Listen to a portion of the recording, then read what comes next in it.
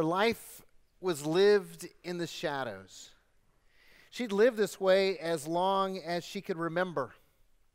She was born to a mother of dubious reputation, and she was raised not knowing which client might be her father. So she embraced a life of shadows at a very young age. I mean, after all, what choice did she have? It was the only life she knew. And she thrived in the shadows. She learned how to be pleasing to men, and so she profited from that knowledge. And while the price was public scorn and shame and condemnation, she lived comfortably, especially compared to many others of that day. She had a nest egg set aside, saved up for that day. See, the shadows were both her fortress and her prison. And from the shadows, she saw the world. She watched as the people went by, and she observed their lives that she thought she would never know. And she judged those who judged her. She was privy to many secrets, an intimate observer of hypocrisies, and knowledgeable of events impacting her world. She was acutely aware of anything or anyone that threatened the safety of her shadows. And so it was with great interest that she followed these accounts of that would-be prophet, that supposed healer, that wannabe Messiah, this man from Nazareth called Jesus. She wanted to know, could someone like that be real? Her years in close contact with men had enabled her to quickly identify their weaknesses, their flaws, their motives. She knew from a glance what men wanted. She could look into their eyes and see the anger or the arrogance or the lust. And she thought to herself, if I can read a man's intentions with only a glance, then I can see through the facade of men playing religious games. I want to see this Jesus. I want to look into his eyes, and I want to see if he really is different from other men. Problem is that she would have to leave the shadows to see him. So on that day when Jesus was coming to her village, she heard the crowds gathering, the people talking, and so she clothed herself in her very best public garments, drew the cloak over her head, and disappeared into the crowd, hoping that no one would identify this woman of the evening who was out in broad daylight. She moved carefully through the crowd, trying not to draw any attention to herself, and finally hid behind a group of women who were excitedly awaiting Jesus' arrival. And as she waited, she thought back through the countless faces of men who had used her and abused her and shamed her and condemned her. And she wanted to know, could there really be a man who was different? And then she saw Jesus. Or more precisely, Jesus saw her. I mean, how could he see her? She was hidden in the crowd. She was a face among faces. She was a nobody. She was insignificant. And yet he saw her. It was like he was searching for her. Their eyes met. And she had intended to judge him. And yet it was like he was reading her. I mean, suddenly she was exposed. Her life of the shadows was revealed for all of the broken, despairing hell that it was. And yet she didn't feel condemned. She felt compassion. if that's what it was, because it wasn't a part of her life. And maybe for the first time in her existence, she felt loved. Like Jesus desperately wanted to bless her, to heal her, to help her. She felt significant. I mean, she knew men, and she could read people, and she had never encountered anyone like Jesus. She didn't fully understand it, but deep down, she knew that everything had changed. In that moment, there was a mix of all these emotions. She wanted to shout, she wanted to cry, she wanted to dance, she wanted to laugh, she wanted to collapse. All from being in the presence of Jesus, but for a moment. And then she lost her mind. Forgetting about that beloved invisibility, she pushed through the crowd and she ran back to her house and she dug through her possessions and she found her most precious gift, an alabaster box, and she tucked it into her robe and she headed back into the crowd, oblivious to who would recognize her. And she ran to catch up with Jesus. And about the time that she got to where he was and was fixing to push through the crowd, she stopped suddenly and realized that he was entering the courtyard of a man named Simon, who was a Pharisee. A man who hated her and her kind and wanted nothing more than to exterminate them. She paused, but the love that was welling up inside of her heart compelled her to go forward. And so she left the shadows for the final time. And she stepped into the spotlight in that courtyard. The courtyard of her nemesis. It was then that she recognized for the very first time that there were tears flowing down her face. And suddenly it was like the fountains broke loose. And all the pain and all the grief that had been stored up in her life like an ocean began to burst forth from her eyes, and she sobbed, healing, soul-cleansing sobs of grief. And without thinking about it, she fell down at the feet of Jesus, and she began to let this waterfall of tears wash over his feet.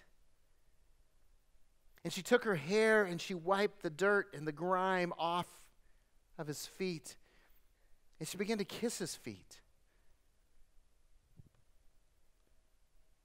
And then she did the unthinkable.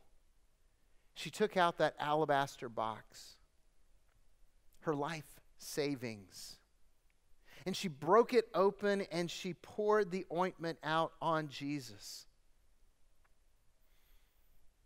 She barely heard the gasps around her from the crowd, the mutterings, the accusations.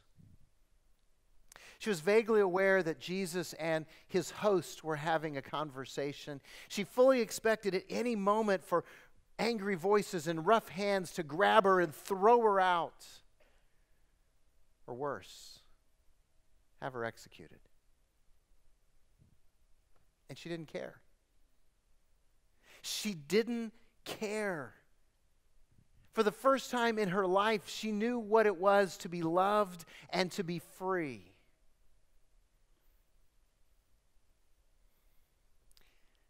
It wasn't angry words or rough hands that concluded this moment. It was Jesus. Jesus gently lifting her head until their eyes met once again. And in his eyes, she didn't see malice. She didn't see condemnation. She saw love. She saw mercy. She saw hope. And then he spoke the words that cauterized the pain and the failure of her past and gave her a fresh start. He said to her, "Woman, your sins are forgiven. She thought, does he know me at all? Woman, your sins are forgiven. Your faith has saved you. Go in peace. Go in peace. She took a breath. She got up. She wiped the tears away from her eyes. She walked out of that courtyard boldly into a brand new life. The Gospel of Luke, chapter 7, contains this story. Obviously, some of it was mine. And I invite you to turn to Luke chapter 7. If you've got a Bible in the seats around you, it's page 1027. If you don't have a Bible or a Bible app, then grab one of these. 1027, you'll find Luke chapter 7. I want us to read this story because it's a story of transformation. It's a story of power. It's a story that if we let it into our lives will change us. Beginning in verse 36 of the Gospel of Luke, chapter 7. One of the Pharisees asked Jesus to eat with him. And he went into the Pharisee's house and reclined at table. And behold, a woman of the city who was a sinner, when she learned that he was reclining at table in the Pharisee's house, brought an alabaster flask of ointment. And standing behind him at his feet, weeping, she began to wet his feet with her tears and wiped them with the hair of her head and kissed his feet and anointed them with ointment. Now when the Pharisee who had invited Jesus saw this, he said to himself, if this man were a prophet, he would have known who and what sort of woman this is who is touching him, for she is a sinner. And Jesus answering him said to him, Simon, I have something to say to you. And he answered, say it, teacher. A certain moneylender had two debtors. One owed 500 denarii and the other 50. When they both could not pay, he canceled the debt of both. Now which of them will love him more? Simon answered, the one, I suppose, for whom he canceled the larger debt. And Jesus said to him, you have judged rightly. Then turning toward the woman, he said to Simon, do you see this woman? I entered your house, and you gave me no water for my feet, but she has wet my feet with her tears and wiped them with her hair. You gave me no kiss, but from the time I came in, she has not ceased to kiss my feet. And you did not anoint my head with oil, but she has anointed my feet with ointment. Therefore I tell you, her sins, which are many, are forgiven, for she loved much. But he who is forgiven little loves little. And Jesus said to her, your sins are forgiven. Then those who were at table with him began to say among themselves, who is this who even forgives sins? And he said to the woman, your faith has saved you. Go in peace. So when you read that story, who is it that you most relate to in the story? Now, I don't want you to answer that out loud. I really want you to wrestle with that question. I hope it kind of haunts you for a while. Who do you most relate to in that story? And by the way, let me give you a hint. The answer that you're not going to give is Jesus. Okay? There's only one person who's Jesus, and that's Jesus. None of us really, fit the bill after that. He's perfect. He's the Son of God. We're not. So, aside from Jesus, who is it that you see yourself really connecting with in the story? And I want you to think about that while we examine two truths from this account. The first one is this: religion labels people, Jesus loves people. Religion labels people, Jesus loves people. Look at verse 39 again. This one there stands out to me. All this stuff is going on, and it says, now when the Pharisee who had invited Jesus saw this, he said to himself, if this man were a prophet, he would have known who and what sort of woman this is who is touching him, for she is a sinner. You see, the Pharisees were the religious elite. They were the people who tried to follow God better than anybody else. Everyone considered them the holiest of the holy people of that day and that time. The religious elite labeled the woman a sinner. But do you also notice he labeled Jesus not a prophet? He said, if this man were a prophet, he would know and that she's a tramp. And if she's a tramp, he would not let her touch him if he really was a holy man speaking for God. So obviously, he's not a prophet.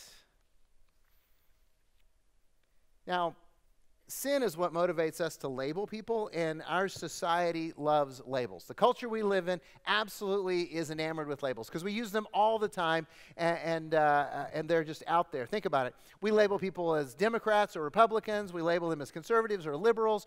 We label people as rich or poor and good and bad.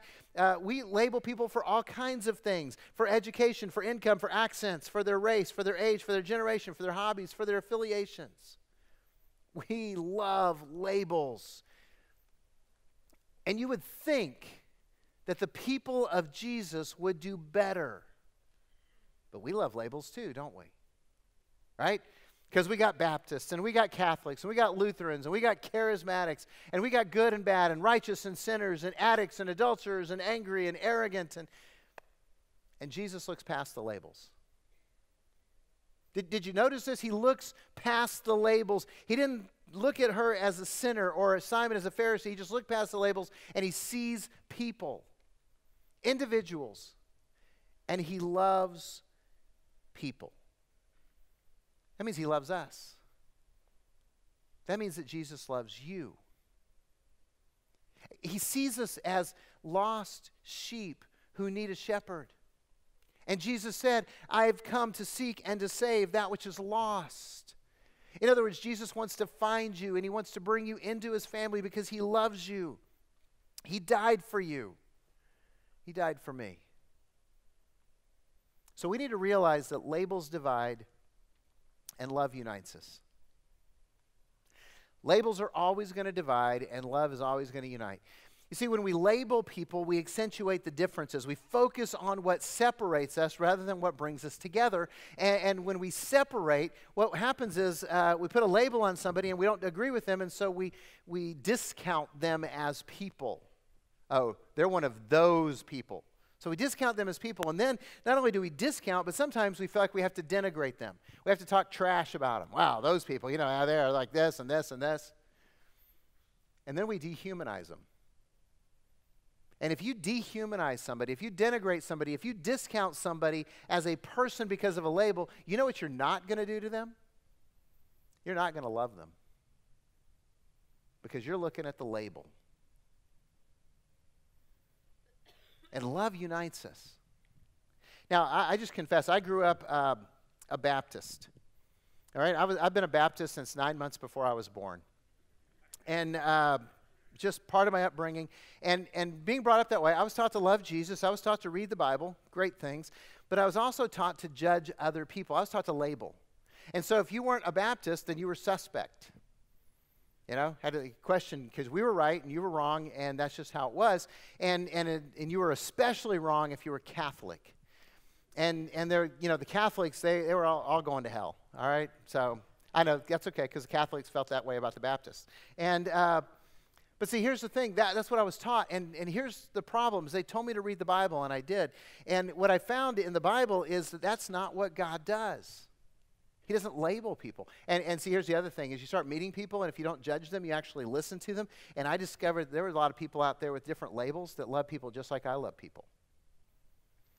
And so, I grew up, became a pastor, and all that kind of stuff. And I thought, I like to freak people out. And I met this great godly man, Father Chauncey, over at Our Lady of the Lake. And he's a friend of mine, and he loves Jesus probably more than I do. And he's just a great guy. And I said, hey, Chauncey, let's get our staffs together. The people who serve at your church, people who serve. Let's sit down together and freak them all out, and talk about church issues stuff.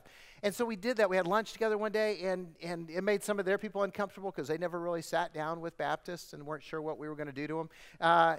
Made some of our staff uncomfortable because they were former Catholics and they were kind of freaking out about this. And we sat down, we broke bread together, and we said, hey, here's what unites us. And we took this document called the Apostles' Creed, and which is the earliest statement of faith from the early church fathers, probably dating back to the 2nd century. And we said, hey, guess what? We agree with this. Go home and Google it. It's really great. It just says stuff like this. We believe in God the Father, creator of heaven and earth. Check. We believe in Jesus, his one and only Son, who was conceived by the Holy Spirit, born of the Virgin Mary, lived a sinless life, died on the cross to pay for our sins, was raised from the dead, ascended to heaven, will come again to judge the living and the dead. Check. We believe in the Holy Spirit. Check. We believe in the one Catholic Church. And you guys are going, wait a minute. That's little c Catholic.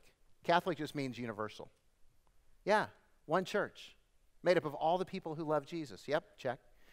We believe in the communion of the saints, the forgiveness of sins. Yeah. You see, we're in this together, and love unites us. It doesn't divide us. Labels divide us, and we're tempted as churches to label people. We're tempted as individuals to label people. Oh, those are good people, and these are bad people. Stay away from the bad people because we're the good people. You notice you never ever say they're the good people and we're the bad people? It's always us good, them bad. Here's the theological truth. We're all bad. I know some of you are going, oh, everybody's good at their core. No, we're all bad. We're all sinners. We all fall short of the glory of God. We all are lost, and we need Jesus to find us. We're hopeless apart from Jesus. But the good news is we're all loved by God and valued by God and rescued by Jesus. So labels divide, love unites us. Labels accuse, and love accepts. The Pharisee condemned the woman. She didn't live by his standards, his values, his beliefs. So he just accused her. She's a sinner. Jesus offers her acceptance. Now notice he didn't offer acceptance of her lifestyle, the choices that destroyed her and devalued her, but he accepted her as a person created by God, valued by God, loved by God. He wanted to set her free from the sin. So here's what I want you to know. God isn't afraid of your sin. He doesn't like the pain and destruction in your life. In fact, he grieves it, but God's not afraid of your sin. He wants to deliver you from it, set you free, heal your life, lead you to blessings. That's what he wants to do. He's not afraid of your sin because Jesus died to pay for your sin. All of it. Stuff in the past, the stuff of today, the stuff of tomorrow. When you love Jesus, he covers all your sins. So today, do you know that God loves you? Do you really know that God loves you? When I say that, get this. He doesn't just tolerate you. He doesn't accept you grudgingly into his family. It's not like, God's up in heaven going, crap, Garrison just confessed Jesus. I got to let him in now. Hey, do we have like a back room in the basement behind the boiler or something for him? No. Scripture says that all of heaven rejoices when one of us confesses Jesus, when one of us repents. All of heaven throws a party. God is excited that you are part of his family. He loves you. But here's what I've come to realize. People can't really grasp the love of God unless they experience the love of God's people. Does that make sense? People really don't get the love of God unless they experience the love of God from God's people. And I want Calvary to be a place where people are loved. So are you loving people or labeling people? Second truth I want to share with you from this story is that gratitude flows from mercy that is received. When we're aware of God's grace for us, it just results in a life of gratitude. And Jesus tells this powerful little parable about two debtors to Simon the Pharisee. He says, hey, Simon, one guy owed a man 50 denarii, the other guy owed him 500 denarii. Doesn't matter how much a denarii is worth, you get the difference. Neither one could pay. The guy forgave both their debts. Which one loves him more? So which one loves him more? That's not a quick trick question. Even Simon the Pharisee got it right. So which one loves him more? Yeah, the one who got forgiven more, right? So here's the principle. The one who's forgiven little loves little. And the one who's forgiven much loves. Yeah. Simon the Pharisee completely disrespected Jesus. Okay, he invited Jesus to come to his house, and then he treated him with disrespect. How so? Jesus describes this to Simon in the conversation. Simon, I came into your house, you gave me no water for my feet. It was common courtesy when you invited a guest in, because the roads were all dirt, that you gave them water for them to wash their feet, or better yet, you had a servant wash their feet. Simon didn't do that to Jesus. It was also common courtesy to anoint their head with oil. Why? Because they're all nasty and dirty and gross, and that is a way to refresh. Kind of like after you spent the night on an airplane and they come by and give you a hot towel. It's sort of like saying, you look like crap, but here, this will make you feel better. It's just kind of common courtesy. He didn't do that. He didn't give Jesus a kiss. And there's a lot of guys in here going, I'm not going to somebody's house that's going to try and kiss me. That's just weird. Okay, yeah, it's a different culture. In that culture, when a guest came into your house, a kiss from the host was a way of saying, I respect you. You are welcome and valued here. Kind of like you getting up off the couch and shaking their hand and saying, hey, good to see you. Glad you're here. Simon didn't do any of those things. Why? Because Simon the Pharisee believed himself a righteous man that God was fortunate to have on his side. He was a good guy, and he was inviting Jesus there to see if Jesus was a good guy. The woman believed she was unworthy, a sinner beyond forgiveness. So the Pharisee didn't love much because he was unaware of his desperate need for mercy. The woman loved much because of her great sin and her tremendous need for mercy. So which one captures your attitude a little bit better? God is lucky that I'm on his team because I bring talents and gifts and resources? Or I am blessed to be on God's team. It's a privilege to serve him. Thank you, God, for allowing me to be in your family. You see, one is an attitude of pride and the other is an attitude of humility. And Scripture tells us that God opposes the proud and gives grace to the humble. See, the truth is, I know that I don't deserve to stand here and share this truth with you. I don't deserve to be your pastor. I don't deserve to lead a church like this. I don't deserve to speak for God at all. It is only by the mercy of God that I am able to do this, period. And so I am grateful. I am grateful that I deserve hell, but I'm going to get heaven. All because of God's mercy. I am grateful that I get to lead a church like this. I get to share the truth like this. I am grateful that I have more blessings in my life than I deserve. You see, gratitude flows from mercy received. So today, are you aware of your sin?